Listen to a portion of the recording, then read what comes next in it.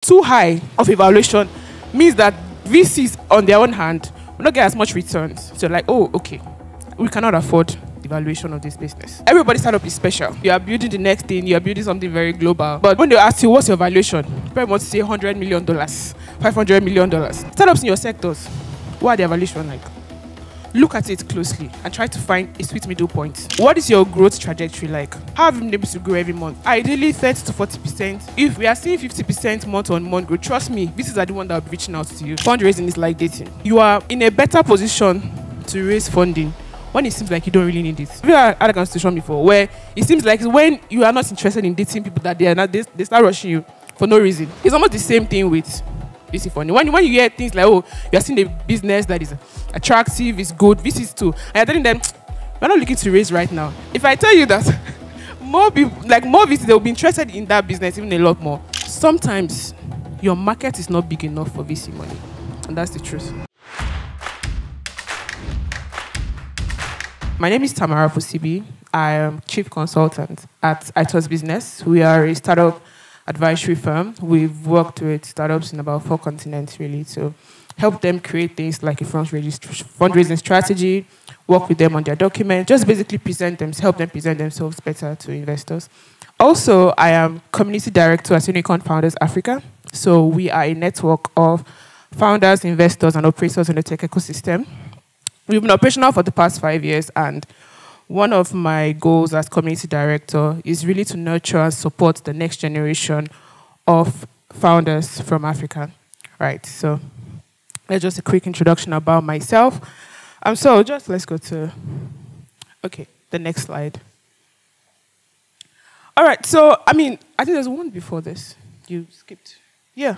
So, I think we're a lot of us, early stage. I believe, yes, you're mostly early stage startups in this room, or maybe you haven't started the entire process, maybe you're building something.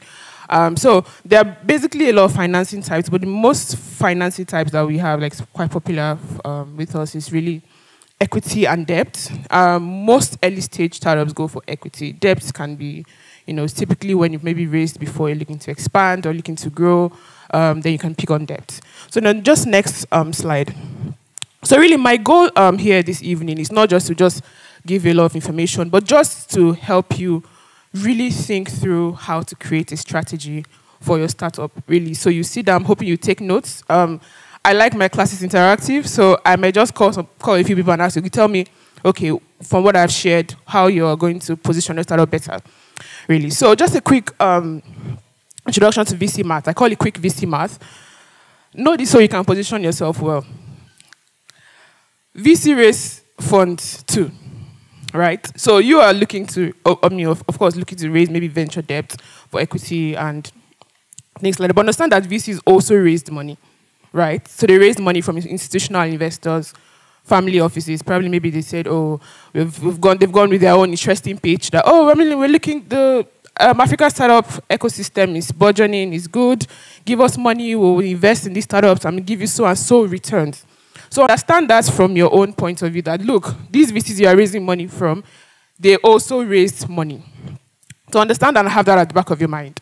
Secondly, because they have raised money, right, and they also have to deliver returns as well. So you are looking to you also have to deliver returns to them. So most VCs are also looking for 100x. I said 100x. I said that, and that's true. That's the real truth that you need to understand. Because they also have to exit, they also have to return that money to family offices, because most times they are also raising rounds as well. So probably raise the first round, they've invested it in a pool of startups, looking for the one that would give them that 100 returns, and they can pay back that money. To raise their second round, right? So they also have those rounds as well. They're also looking to exit as well. So this is why it seems like some sectors are prioritized more, because how many sectors in Nigeria can realistically give you 100 times your money back? Think about it. How many? Everyone is silent. Exactly. So you can see why some sectors seem to be prioritized more when it comes to VC money. So this is why. All right, so next slide, please. Okay, so simple things. I mean, what are venture funds really looking for? And I'm sharing this because I also myself, I VC scout as well. Because of my work with Unicorn Founders, African Founders, who have VCs coming to reach out to me. Please do have decks and so for so sectors. So I also know what they're looking for, right? And also I would also reach through VC theses. So one thing again you should also know is that especially we're going to go into it during this presentation. But also know that VCs too also have their own thesis, right? So also they know they are clear on what they're looking for, most of them, right? So I'll look at that. I'll just share quick things on a lot of things that they're looking for. Most are looking for. It's not set in stone. Two VCs are not the same, right? The same way two startups will not be the same. But majority of time, this is what they're looking for. Number one, decent valuations, right? So they want to come in early. They want to, a well-priced business. Maybe they raised about $20 million, $30 million. They're looking maybe drop at least maybe. I'm just giving you I'm just using like average numbers here. Maybe they're trying to drop $100,000 in about maybe 5 startups, maybe just for the first round, right? As you're looking for well-priced businesses, right? So decent valuations. That's kind of startups they're looking for. So too high, because I know everybody's startup is special, right? Your startup is special. You are building the next thing. You are building something very global, and that's it. But so you want to, when they ask you what's your valuation, you probably want to say $100 million, $500 million, right? But too high of a valuation means that VCs on their own hand will not get as much returns. So like, oh, okay, we cannot afford the valuation of this business. And they might look down, and might like turn away and look somewhere else, right? Meanwhile, too low means you will shoot your own self in the foot because you are also building something, and you have to believe in what you are building, right? And this now becomes the next big thing, but you don't even own a lot of it because you've reduced your valuation is just way too low, right? So you just have to find a very sweet middle point. And one thing I like to do with a lot of startups I work with is I teach them, especially founders, I teach them, try and do something called benchmarking, right? Startups in your sectors, what are their valuation like? Look at it closely and try to find a sweet middle point, right? But I'll still go ahead and maybe I'll tell you like a bit about valuations maybe later. But I'm just telling you for now, that's something that they're looking for, decent valuation. Secondly, solid founding team, right? At least have domain expertise. Know what you are building. Know the sector you are building in and out, right? So you're building something in travel. Have you traveled? Do you know what's the process like for Nigerians traveling? Do you understand? Know that business in and out. Have people that also have that domain expertise. And I also want to tell you something, like I said earlier, basically with my work with VCs, preferably, if you can. I'm not saying that you can't, but if you can, try to have more than one founder. It's less risky for a VC, right? A solo founder, I'm not saying it's bad, but it is less risky. So if you can, try to find more than one. Let's have more than one founder. Preferably, have a technical co-founder, right? So that person probably understands the tech side of the business. It can be you, right? But make sure that you just have that expertise on your team is very important. Third one is month-on-month growth, right? So we're not expecting that you can make all the money immediately. We understand that you're also a business, you're growing, you're just starting out, right? But what is your growth trajectory like? Every month, how have you been able to improve? So ideally, like personally, I'm also looking at, if I'm looking at startups, I'm also looking at your numbers, right? How have you been able to grow every month? Ideally, 30 to 40%. If we are seeing 50% month-on-month growth, trust me, this is the one that will be reaching out to you, right? Not set in stone, but at least there's decent growth. Every month, you are growing. Track those numbers. Make sure as a founder, you're also tracking those numbers, right? So that's another thing they're looking for. Last thing, but not the least. Remember I said earlier that they also raised money, right? So there must be a clear path to exit. As a founder, you started your idea, you're working on the idea is great, you're passionate about it, but okay, what is your route to exit? If you're going to work maybe by yourself, funding by yourself, they are really great startups that are making an insane amount of money. They have never raised any single form of venture debt, right? They're not looking to exit. They don't care about that. They might even exit maybe later, but they don't have to return any money to anybody because they founded themselves. Right? Maybe those kind of guys, maybe they are also maybe second-time founders and all of that. But if you're looking to raise venture debt, you have to have a clear path to exit. That clear path is very important, and communicate that as well, right? Either through maybe secondary sale, because they also have, like I said, mentioned earlier, they also have to make their own money. So either through maybe secondary sales, IPOs, acquisitions, and things like that, right? It's very important. That's a very, very important point, I must tell you, right? If everything still sounds woozy, or maybe it just sounds like I'm speaking Greek, try and go to startup school. Go on YC startup school, and just go and study all of these terms. As a founder, it's very important. It's good to know them. So next slide, please. Fundraising is like dating. Crafting a fundraiser. I'm here to really show you how to craft a fundraising strategy for your startup. I'm going to tell you one thing. Fundraising is like what? Dating. Number one, position. The real truth of the matter is you are in a better position to raise funding when it seems like you don't really need it. Have you ever seen that have you had that kind of situation before where it seems like when you are not interested in dating people that they start rushing you for no reason? It's almost the same thing with VC funding. When you hear things like, oh, you are seeing a business that is attractive, is good, VCs too, and you're telling them, we're not looking to raise right now. If I tell you that more people, like more VCs, they will be interested in that business even a lot more. Unfortunately, that's the truth of the matter. Is when you are desperately looking for funds, it's as if something about it will be chasing them away. One is almost just like, we're not really looking to raise right now. That's why you see that almost as if they'll be all over you. Attract. So the best startups have VCs looking to get in early. Like I mentioned earlier, if you're able to put a few parameters in place, at least you'll be well positioned, right, to get that funding. Next slide, please. So I'm going to go here because one major thing you have to do as a founder, really, and I know that it's not also I'm going to just going to say it. It's not going to be so easy for people that are not very extroverted, but you need to have a visibility strategy. You really need to be visible, right? So I'm going to go to the next slide now, please. So visibility is your strategy as an early stage startup. You don't have money yet. You're still looking to raise money. Maybe you've gotten a few customers. You're still, you're still getting into it, but that visibility is really one of your key strategies, right? So number one, craft a solid brand strategy. I cannot tell you the amount of pitch decks I have seen that they probably have maybe 20, 30 slides. 30 slides isn't too much, for goodness sake. But 20 slides, and I don't understand what they do exactly. I'll just be seeing disrupt on their startup, not their pitch deck, but I don't know what they're doing. I don't really know. So it's very important for you to craft a solid brand strategy. Let what you do be clear. At least, people say 5-year-old, at least if you explain what you are doing to a 10-year-old, let the person understand what you are doing. Let it be clear. The simpler, the better, in all honesty. Try to stay away from buzzwords. Banking the unbanked. I'm tired.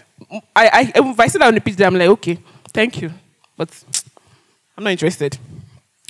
Clear and well-defined brand guide. So, work with people. Just have that really clear and have that messaging be clear everywhere, right? Those are just simple things. It seems like it's simple. It seems like, well, I'm building the next big thing in this world.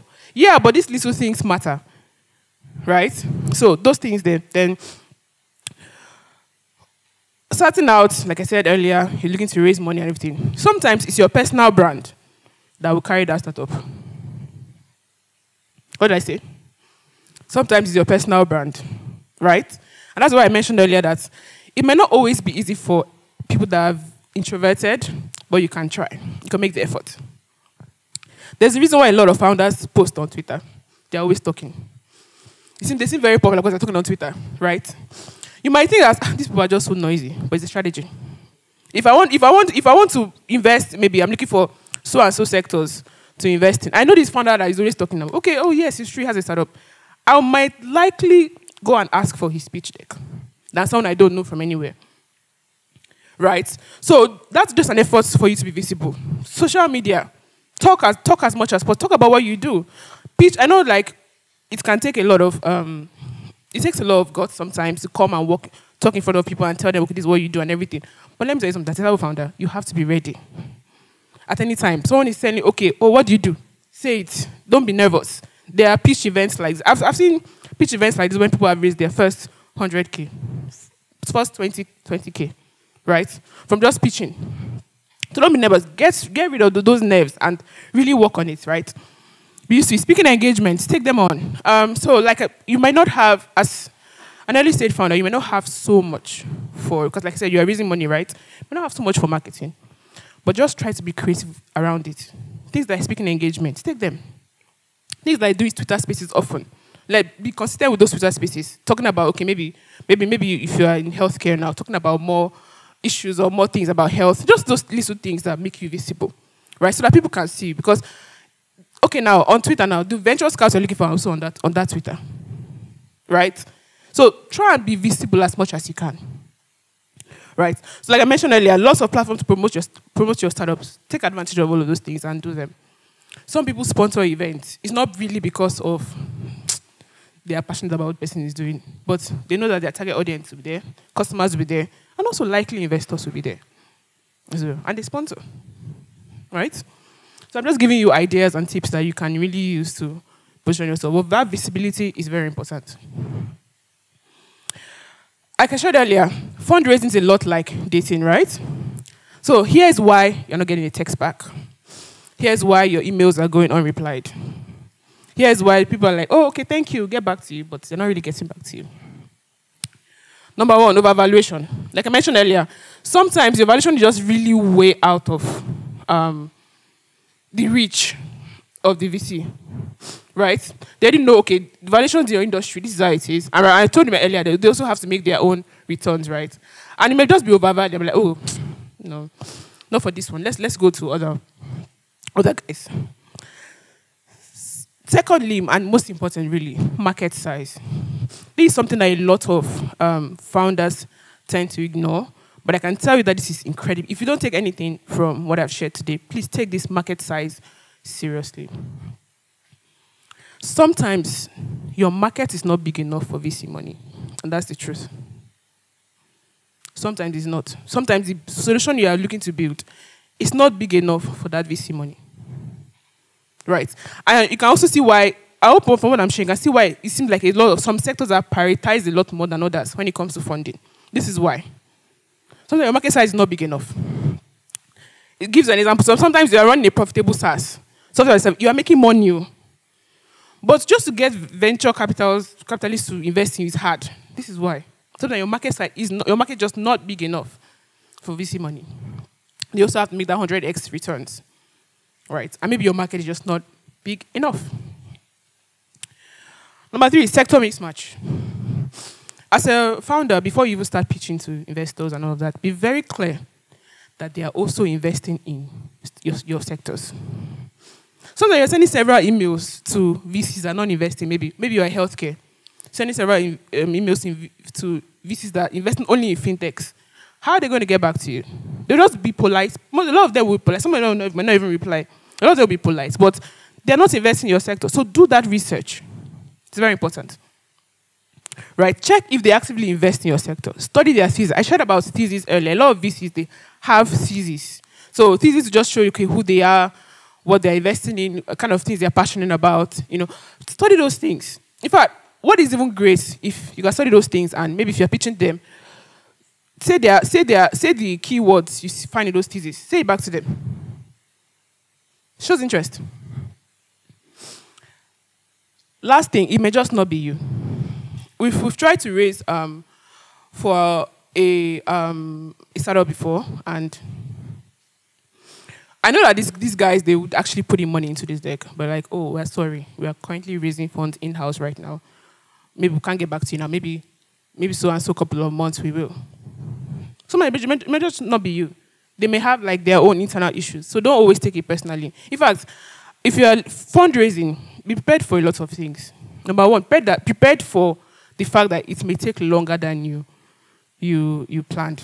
Maybe you think that, oh, if you try and reach out, no, it may take longer. I know some founders that have been trying to raise for the past 18 months. Right. They are good businesses, so popular. They are quite popular. But they've been trying to raise for the past 18 months. And it's not there's nothing there, but just they're still getting so many no's. So sometimes you get a lot of no's before you get that yes. But you just have to keep pushing. You just have to be used to rejection. Right? Don't take it personally. move on to the next. Okay, so I'm almost rounding off. So I wanted to quickly include this slide because a lot of times we just don't know. We're doing some things we just don't really know that we're doing them, right? So I think we skipped something, did we not? We skipped a slide. We haven't.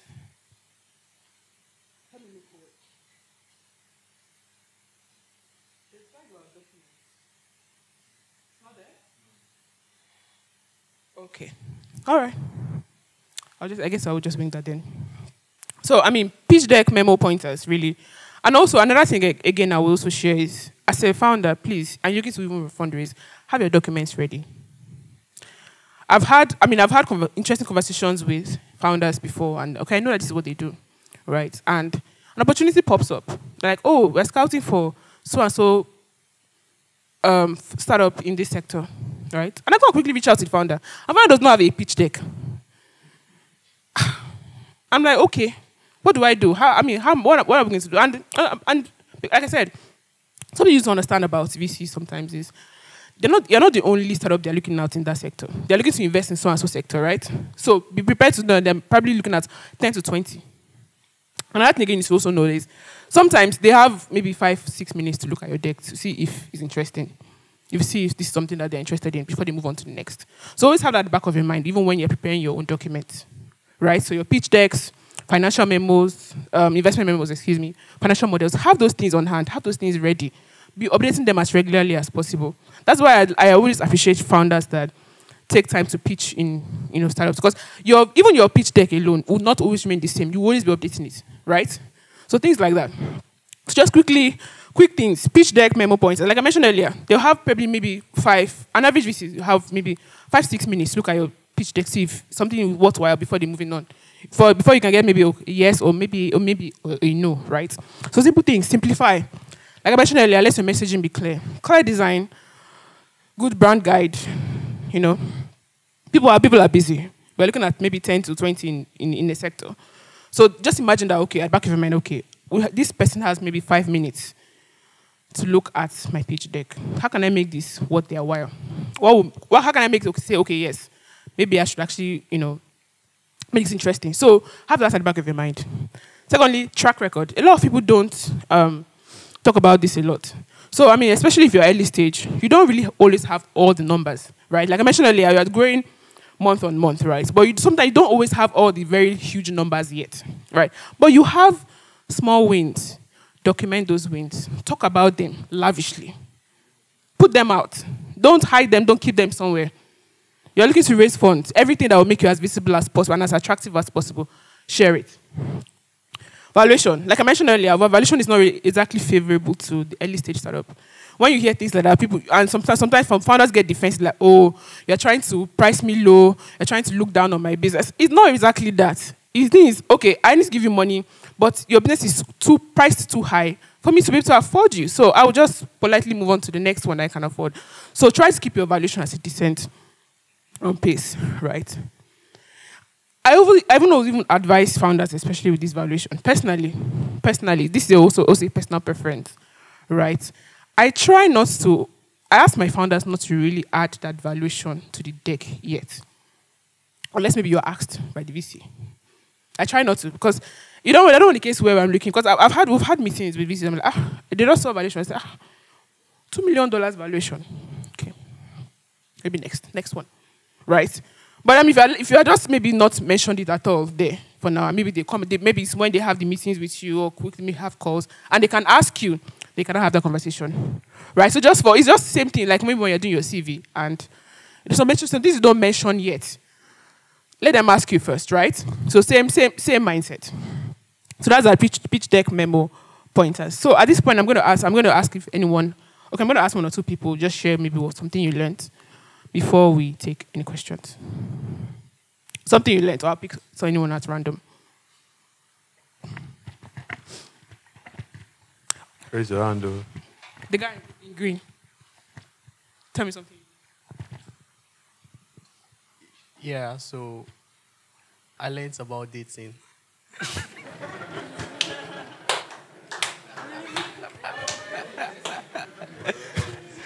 But yeah, I think the valuation, never overvalue yourself is a very key thing that is very important.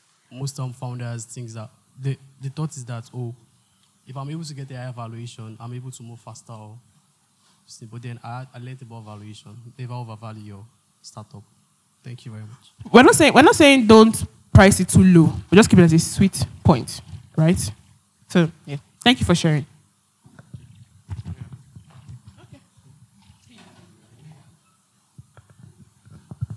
All right. I think from this deck, I think it brings home for me the track record, because I think on the WhatsApp group someone was talking about traction, and this really the track record brings it home, and that's what I'm trying to work on. So this like set it down for me. Thank you. Great, thank you. Okay, the third person. So I basically got to understand that the odds are more in favor of companies that already have like revenue and traction, as opposed to like pre-idea or pre-launch companies, which is not a very good thing. Well, it's not, but at the end of the day, this is also taking a risk on you, a chance on you, right? So what about the companies whose ideas require funding before they can be brought to life? There's always a small MVP you can do. That's something I always say. There's always a small MVP you can do, even if it's a Google Doc sheet, right? Be creative. Fair enough. Okay. So, I think now we'll take questions now, right? Since everyone has shared what they All right, learned. so we can take questions. I hope you don't mind me sitting down for this, please.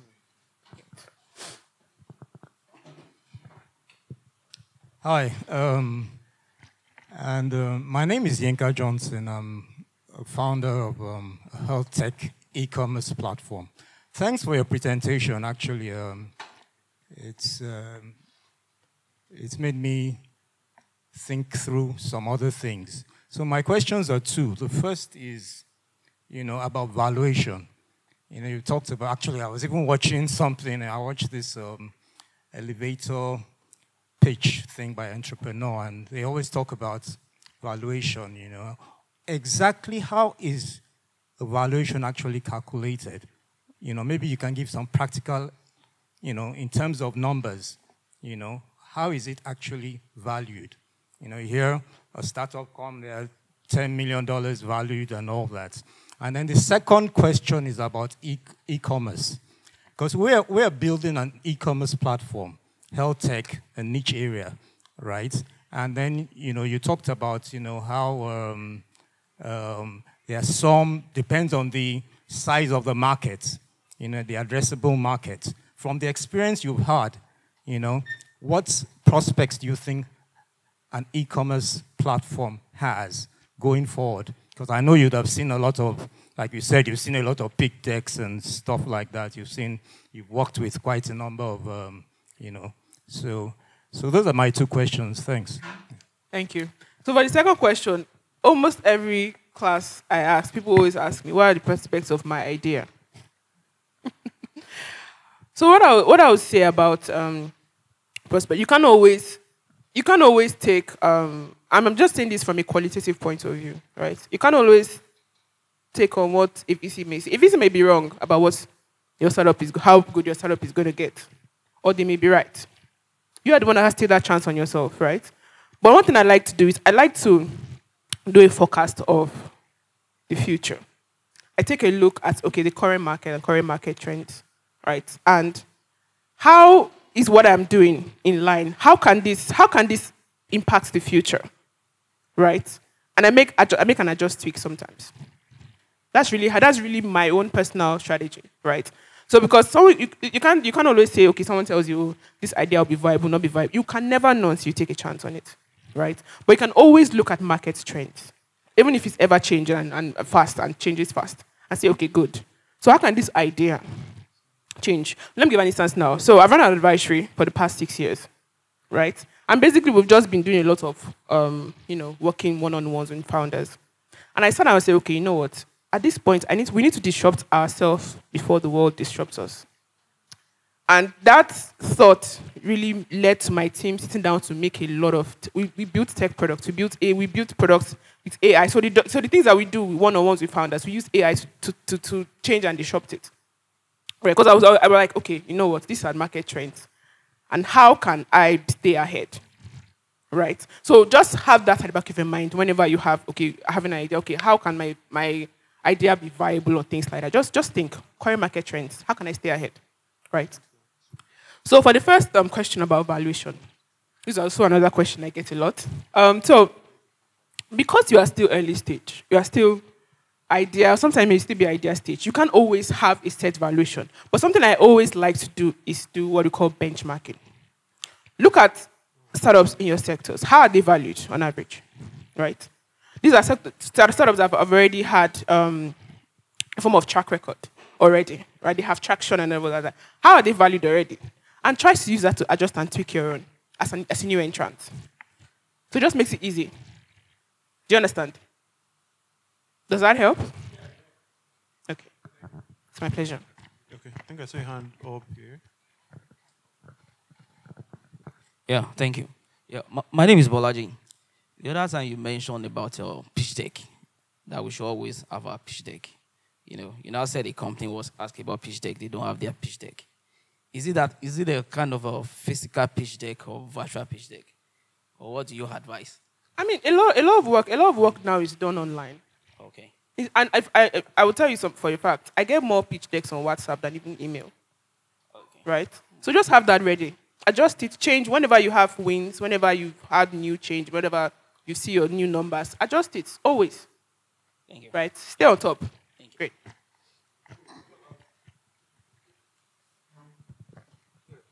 You mentioned documents. Apart from the pitch deck, what about other important documents do funders need to acquire or get ready?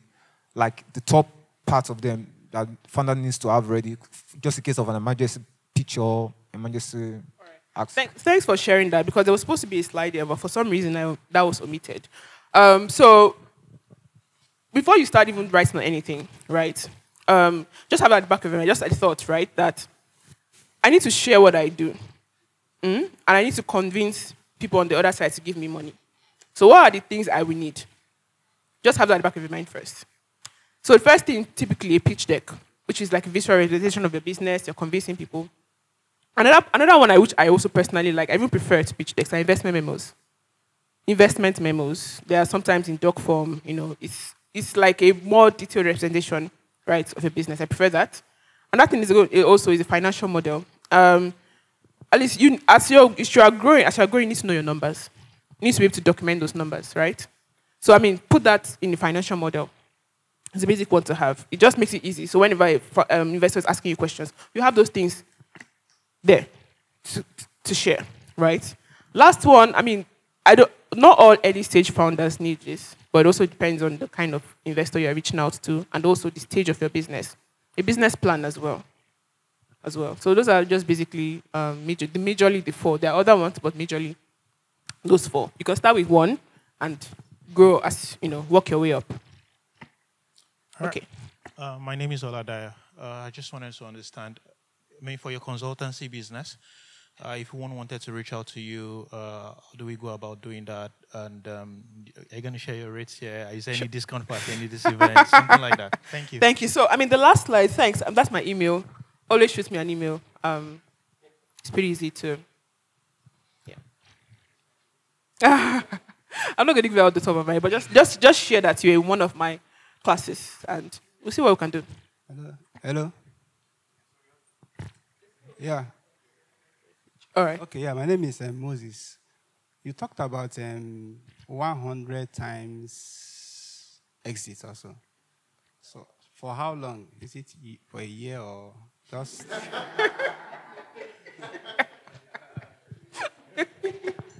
Okay, let me ask you a question. How many businesses, who has this idea? How many companies or startups have exited in Nigeria? How many? What? Yeah, acquired. IPO.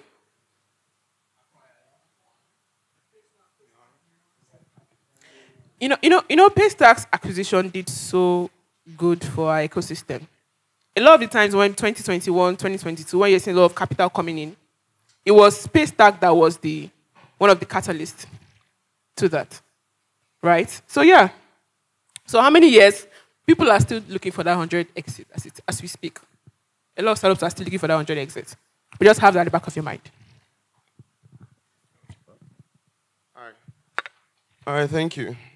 Tony, founder of Ibigi. We are literally a escrow service. So an escrow service. So we're looking to make life easier and give peace of mind to buyers and sellers online. So first question is, you mentioned a financial memo. Is that the same thing as a financial projection document? Sorry, so a financial model. Okay, financial model. So think about financial model as present, financial projections as future. Okay. Yeah, so your numbers just That works. Okay, aside that, one more question is more bias. Yes, so we are about 4 founders, right? And we've been self-funding and we'll be launching in September. So for a business like this that is in the fintech ecosystem and would likely to have a high valuation, how do you advise we go about to reach out to VCs to ensure funding? Yes. I mean, you already have a list. VCs already have them. So reach out. Try and find out. One quick tip I'll just give you when it comes to reaching out to people. This has also really helped me pitch to people. I know I mentioned earlier that I have a founder community, right? We have some of the most interesting people in that community. We have people like Piggyvest, RiseVest, and things like that, right? I used LinkedIn. LinkedIn was good. So you might not want to go, maybe if you're looking to maybe even pitch, you might not want to go directly maybe to the founder of the VC firm or the principal and the general partner, right? Try the VC Scouts. Try it. Try them. Pitch. VC Scouts. Yeah, try and reach out to those guys first. Those are the guys, if I'll be very honest, those are the guys doing the lot of the needle work. So try and pitch first, right? And see. Yeah. Any other questions? You guys here, you people don't have startups that you want to raise for? That's sad. Any other question, please? All right.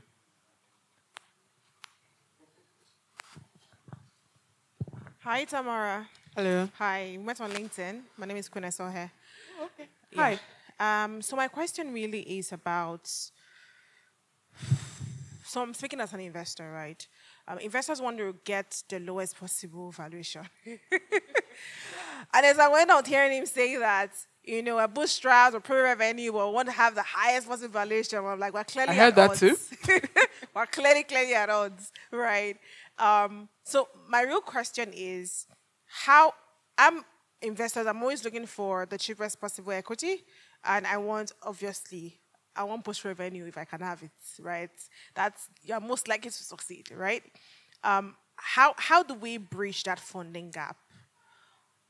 Because I'm looking for the best of the best in the economy that inflation is as crazy as it is.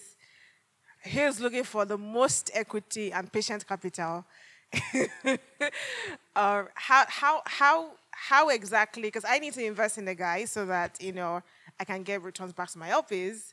He needs money so he doesn't die, because he's most likely to die within 3 years.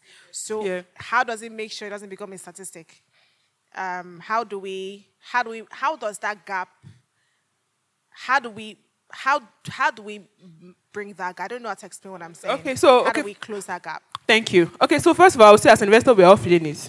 Like looking to raise in this economy, looking to get our returns in the economy. Things are slightly, unfortunately, getting worse. Purchasing power is declining. It's not easy. So basically, I would just maybe share efforts that also investors can also do.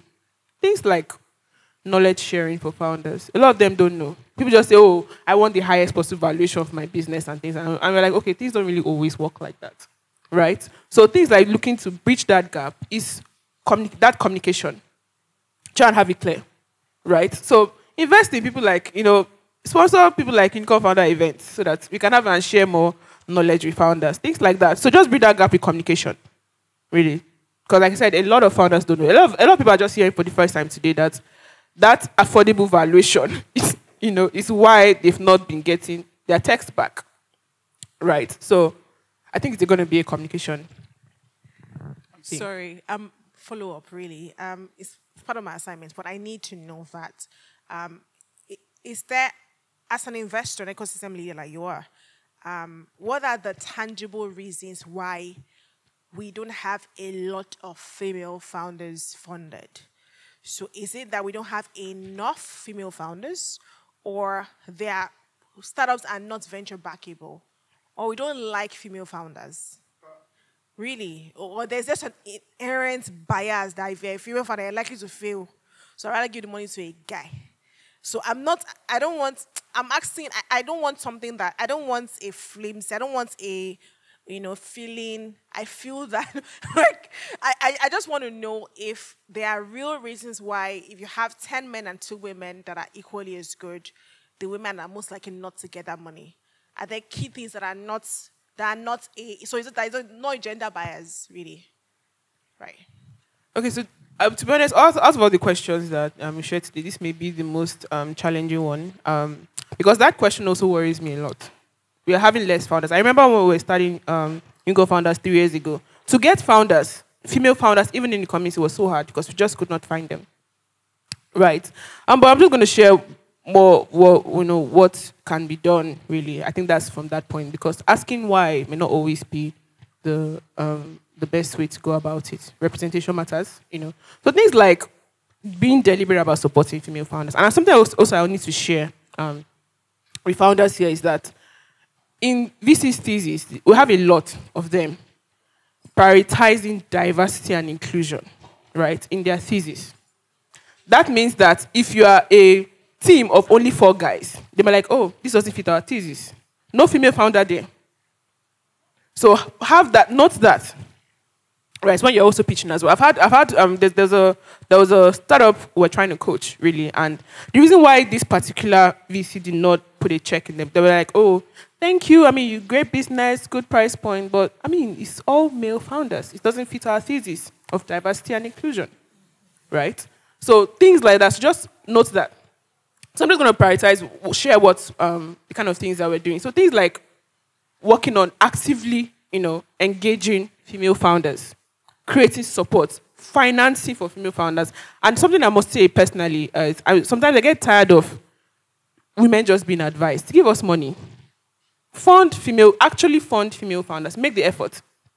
This same thing will also be, like I said, mentioned earlier, this can be a very challenging question, because even raised to the same thing, if you go to a particular room and there are 10 white male founders and 2 black male founders, the black male founders are going to be the least prioritized, unfortunately, right? So, like I said, it can be very challenging. There are too many markers and pointers, but let's focus on what we can do, right? Which is actively prioritize investing in female founders. So can I add a question to that? Okay. How do you ensure that the female founders who are added to these teams for diversity do not just become tokens? Look, there are good people out there. There are competent female people out there. It's not, competence is not gender. But so the reason I ask is I've seen too many. Okay, so I've spoken to a few founders who are raising money, all male teams, and because of this, they are now actively looking for a female founder. Actually, they didn't need an extra founder, but because they were getting this feedback from VCs, we need a more diverse team. They decided to look for a woman, and in their immediate networks, they couldn't find one. So the problem now became, where do we find these women? So how do you ensure that they don't just get one woman out there, just so that they meet a criteria? Okay, so let's also be very careful not to delve into tokenism, right? Just give me to say, oh, just female founders. But I would tell you that there are still competent people around. Even in those teams, there's a competent lady doing something and moving the needle somewhere. There just needs a little push, a little coaching to rise up to that level, and they should give you the result that you're looking for, right? So don't deprioritize, prioritize them. If you look for them, you will find, even within your current circle. Okay. Any other questions? Okay. Yeah, hi, I'm Tamara. Nice presentation. I just wanted to ask some things. Like, I know most founders are fundraising. I've had the opportunity to work with a lot of founders at my previous employment also. I just want to ask, what do you think are some of the red flags founders should watch out for Because not everyone throwing those check at you really means good. So what are some of those things you can really watch out for while fundraising? I'd like to get your view on that. Okay, thanks. That's a very important question because as a founder, you have the responsibility to be very careful about the kind of capital you take. There's a lot of money laundering schemes out there. They are discovered and it's pointed back to you that money came to you. You also have to be careful, right? So do your own due diligence as well, right? Do not accept any money. It's very important as a founder. So little red flags you can look out for. They are not very clear about how that money was raised. That's one thing. Secondly, investors also have to be accredited, right? If for instance, now maybe it's a US investor, maybe they have that US money. They also have to have that accreditation. Ask for it. Find out. Do that due diligence. Know where that money came from. That money they're investing in you came from as well. Don't be afraid to ask questions. The same way like when you're looking to maybe get a job or something, you ask your employer questions, right? So you want to know the kind of company you are going to working for. The same thing with your investors. Do your due diligence, please. All right, so I'm Michael by name, and my question is simply, how lucrative is investing in Nigeria is right now? This is why I believe majority of us have. Okay, my question is, how lucrative is investing in Nigeria is right now? This is because from my little research, most of the inflows we have into investment came from outside Nigeria. So they are coming in hard currency, that's dollar. Now, in a country where our currency is depreciating every now and then, and the buying power is reducing. So how lucrative is investing in Nigeria right now? Okay, so to be honest, I think you've answered your question. But I will still make the effort to share how I can say this.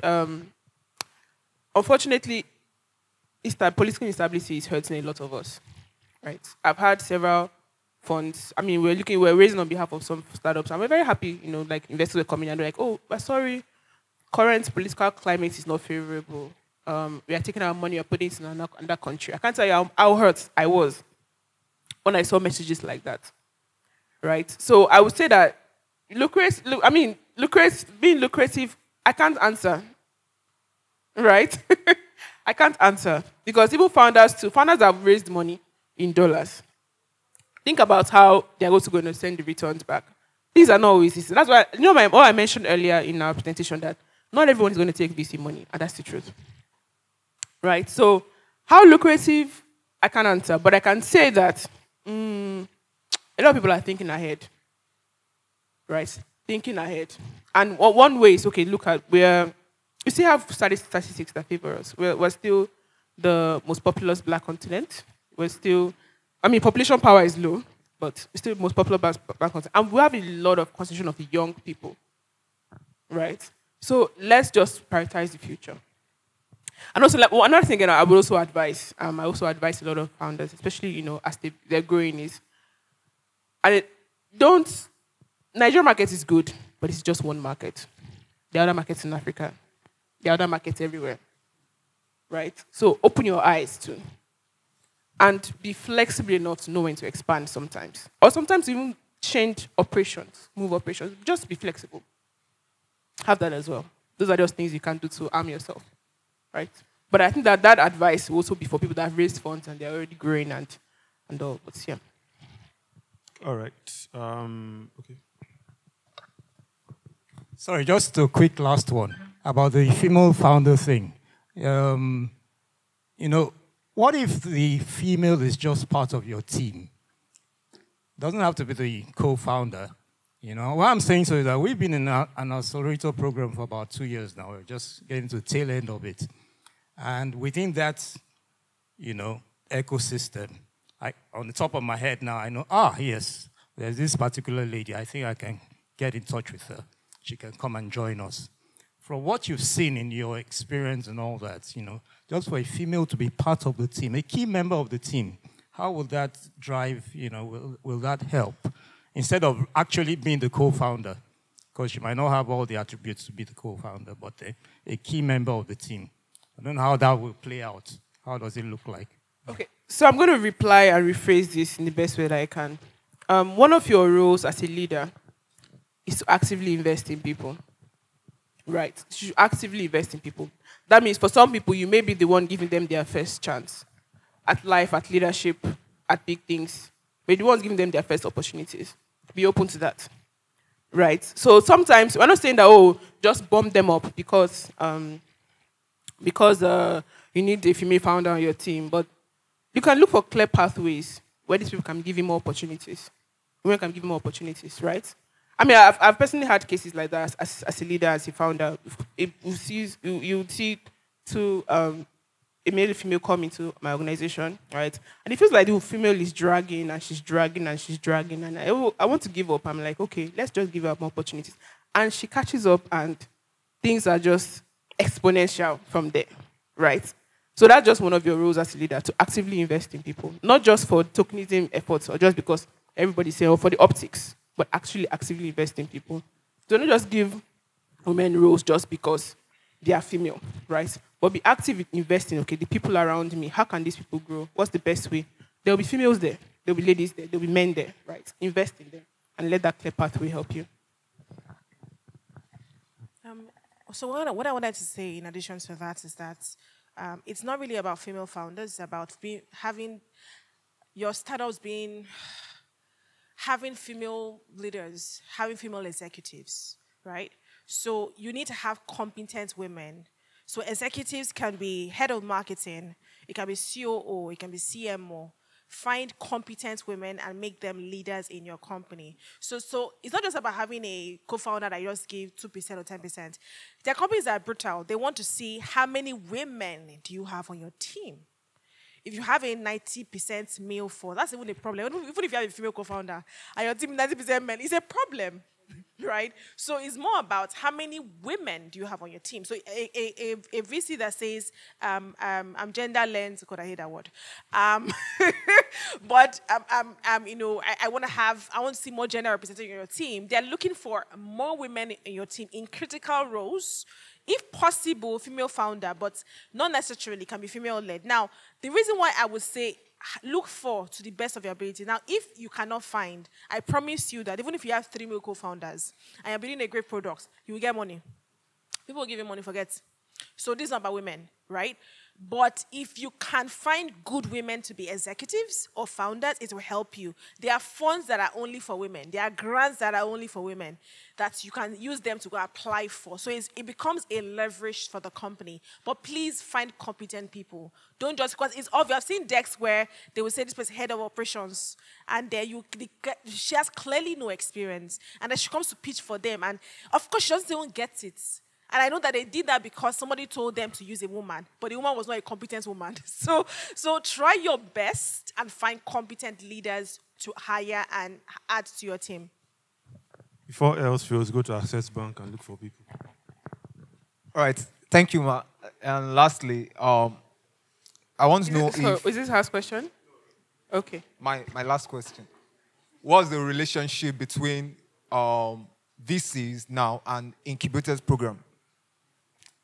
Can you elaborate, please? Incubator program, like there's this like YCZ or these programs that bring together funders and like teach them, package them, and those programs do get their money from VCs. So what's the relationship? And is it that VCs prioritize incubators programs more, or what's the relationship? And what's your advice now for funders who wants to join this incubator program? Is it advisable? Is it fixable? Is it what's just your opinion about it? Okay, I think I understand your question now. You're asking if for startups that have gone through an incubator program will have better chances with VCs, right?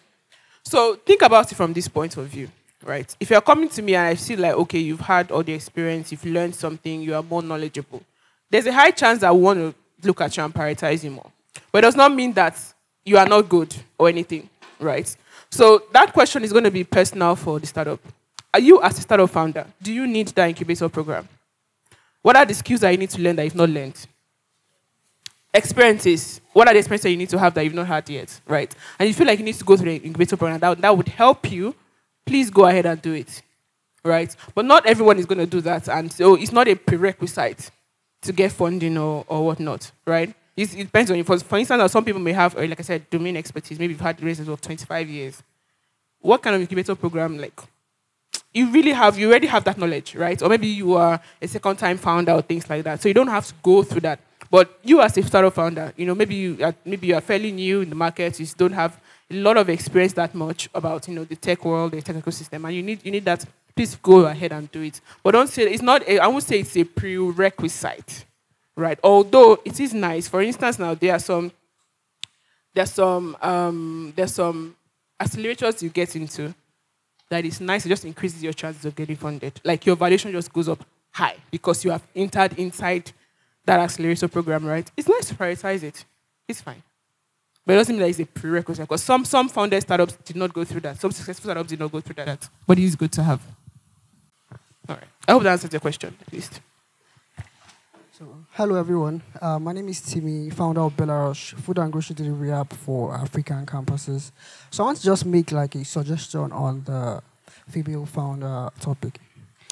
So I actively try, when we started Belarus, that's like about a year ago, I was trying to look for a female co-founder actively, and I didn't get. So we started then, we finally got one person, and she kind of quit like after like 2 months. So we are all male right now. But like yesterday, I was thinking about this female founder thing, and I understand. If you look at everybody with the camera, see they're all females.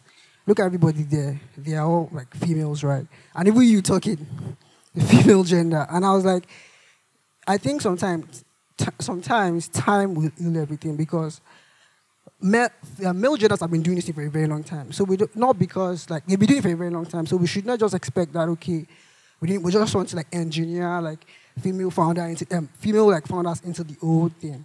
And like the analogy I have is if you look at She-Hulk and you look at Miss Marvel, those 2 movies kind of flopped.